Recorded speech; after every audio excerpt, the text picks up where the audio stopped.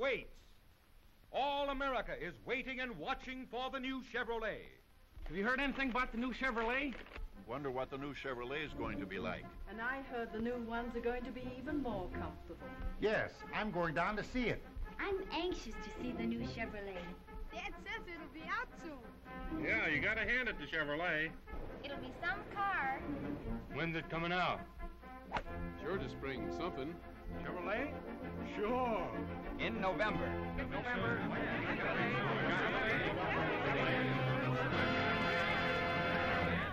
All America is waiting expectantly for word from Chevrolet. America expects great things from the organization that smashed all sales records in 1936.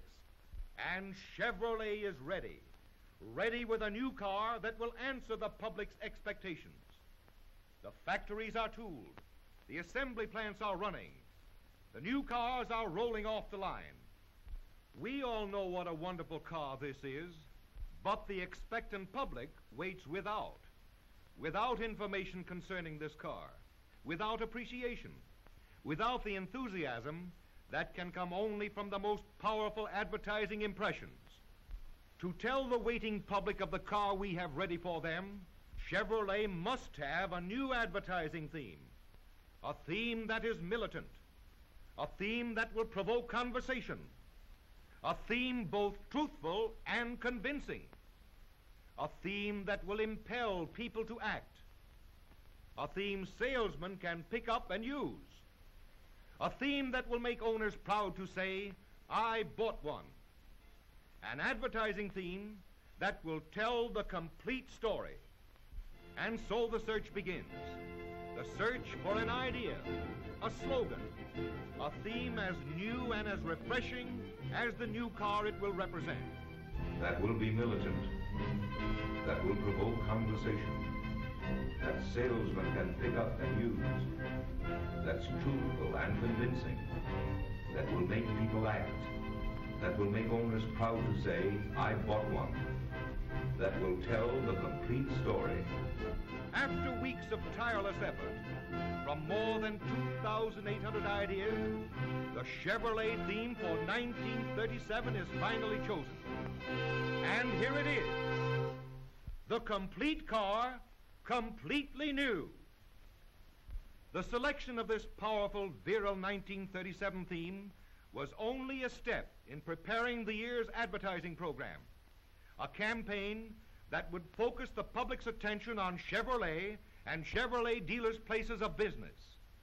So Chevrolet begins its 1937 advertising program with the largest pre-announcement campaign in its history.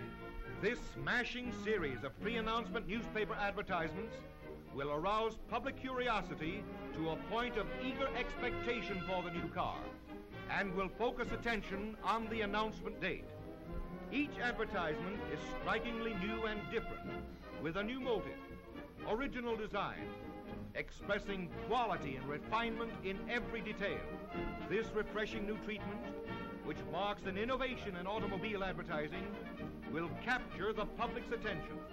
These pre-announcement advertisements will run in more than 6,000 newspapers, reaching into the homes and places of business of 42 million Americans, preparing them, exciting their interest in Chevrolet's greatest announcement.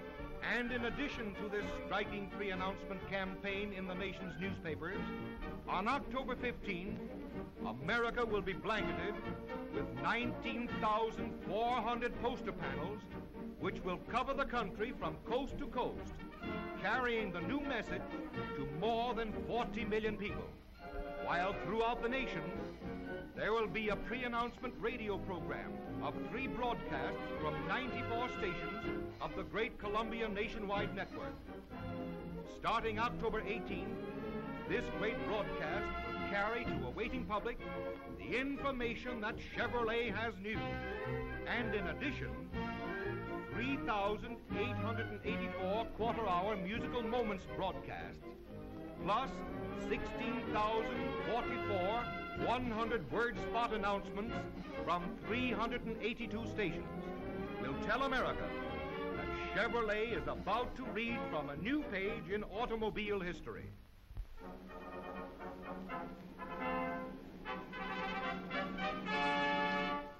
Announcement Day. Because of this powerful pre-announcement campaign, on November 7th, people everywhere will be ready to welcome the greatest car in Chevrolet history and to make this day Chevrolet Day throughout America.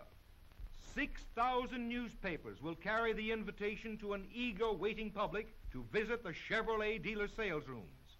On this day, over 17,000 poster panels, plus 455 special paint bulletin panels, strategically located in principal cities, plus the regular paint bulletins of over 1,250 panels, will tell America that the new Chevrolet is here.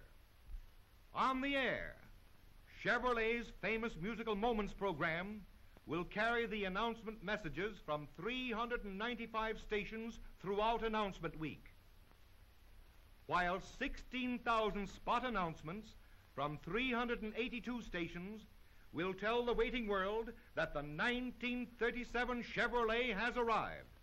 For each dealer sales room, a striking new catalog, so that each prospect may take home with him tangible facts and vivid pictures of the new Chevrolet. So, on Announcement Day comes the first result of an advertising campaign which has been carefully planned to carry on throughout the year. For the Chevrolet story is a continued story and runs from November to November.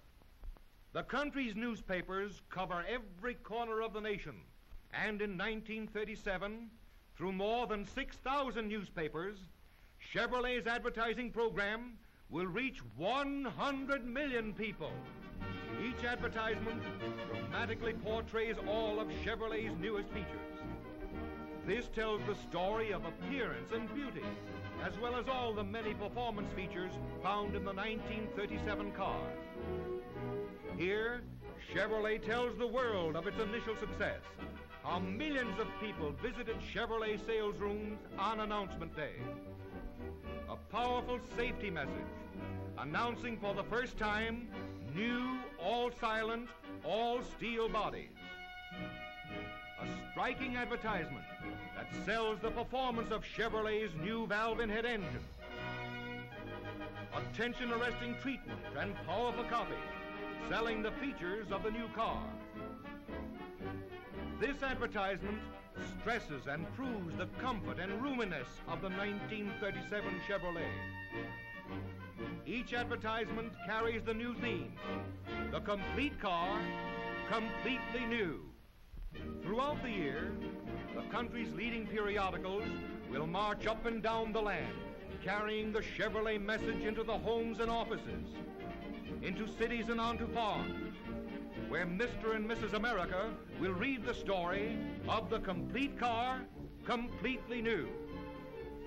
National weeklies, national monthlies, women's publications, rural magazines, industrial and commercial publications, all selected with a view of creating more real prospects for every Chevrolet dealer and salesman.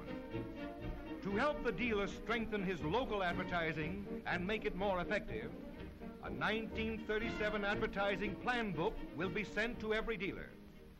We received more than 13,000 requests for mats from our dealers during the past year. The Chevrolet clock. As in 1936, also in 1937, these famous signboards will continue to be daily reminders that an even better Chevrolet has been made available.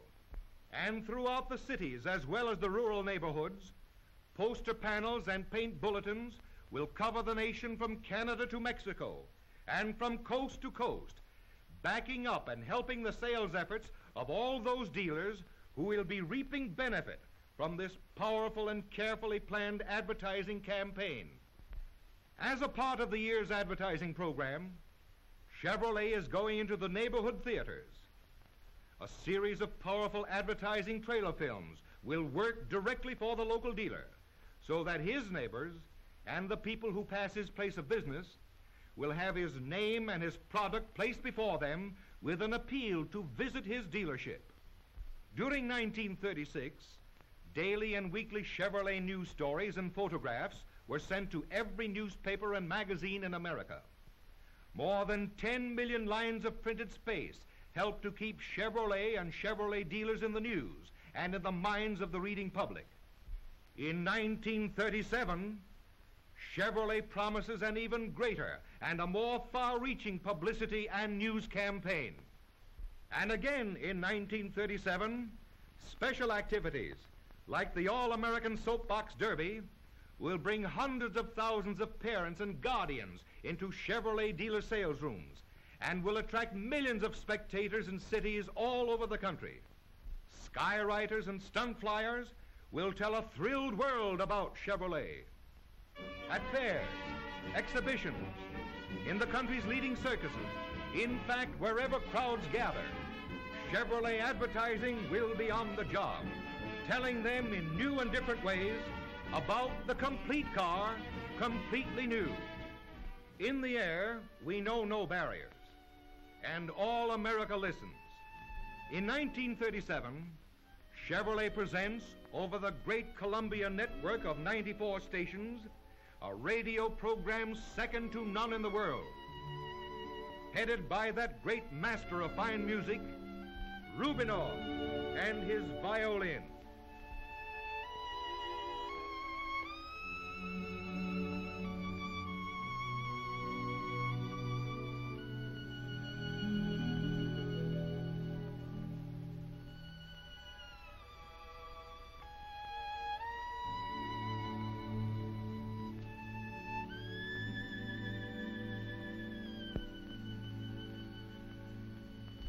In addition to this famous conductor and his orchestra, those two artists, Virginia Ray and Jan Pierce, will again thrill America's radio audiences.